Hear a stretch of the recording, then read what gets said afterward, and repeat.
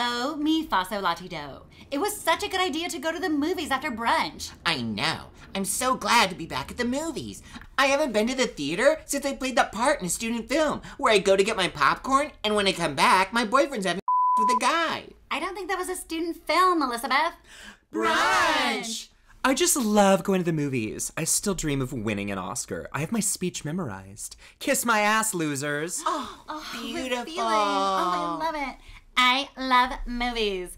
Our heroes feel like the best part of us, and stories feel perfect and powerful. Heartbreak feels good in a place like this. Oh, me, Gerd, I just love that Nicole Kidman promo. It's so inspiring. Yeah. Can you believe they only paid her $20 million for that? What? Hollywood is so crooked. I wonder what bloated half hour of AMC previews awaits us. Speaking of previews, I'm so excited to see Colin Farrell playing Paula Deen in Sweet Home Racist Bama. I like it better when the ugly person is played by someone who's actually hot. Well, I can't wait to see the remake of Gus Van Sant's Psycho with Jared Leto playing Vince Vaughn playing Norman Bates. I love how the studios just know what we need. Well, I've already bought my tickets for Christopher Nolan's dark and gritty take on The Smurfs.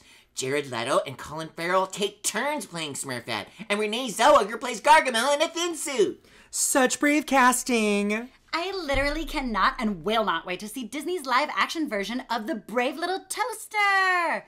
I hate calling it a comeback, but Lindsay Lohan as Toaster really butters my bread. Did you know it took over 8 hours every day of makeup for her to play Toaster? Wow, was it a lot of prosthetics? No, she's just difficult.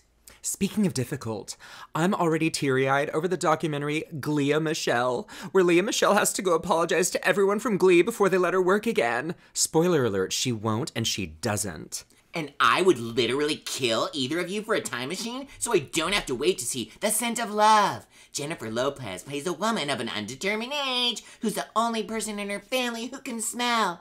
So when she wants to start her own perfume company, she has to betray her family's manure business. Jared Leto plays the manure and... Shut the f*** up, the movie's starting! Dazzling images on a huge silver screen. Somehow, heartbreak feels good in a place like this. AMC Theaters. We make movies better. I take away something different each time. I am wet all over in tears. I can't wait till we see this again next week. Okay, bye. Aren't you gonna watch the movie? That was the movie! Yikes, I'm crying. Means a lot to me.